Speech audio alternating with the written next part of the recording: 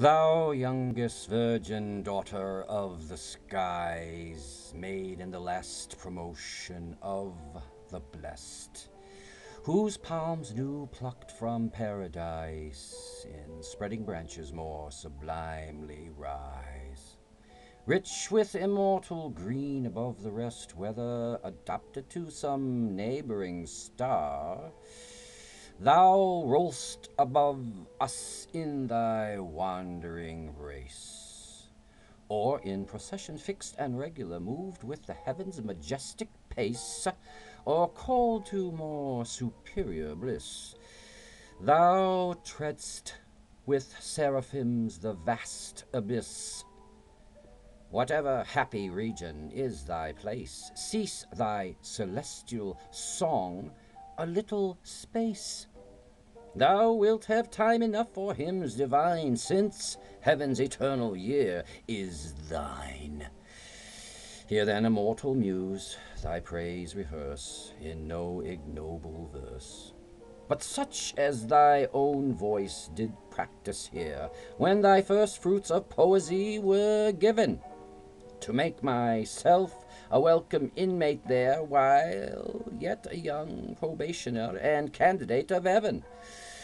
If by traduction came thy mind, our wonder is the less to find a soul so charming from a stock so good.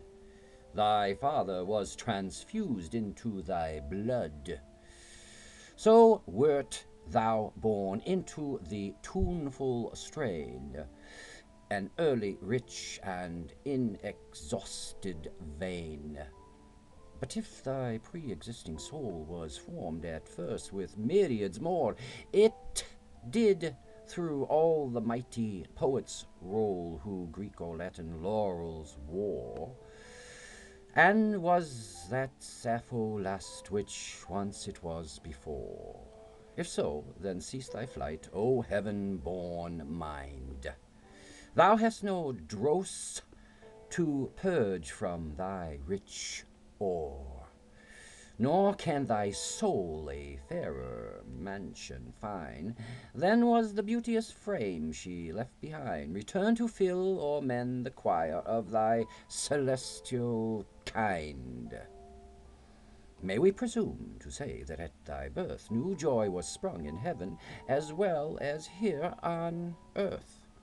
For such the mild planets did combine on thy auspicious horoscope to shine, and even the most malicious were in trine.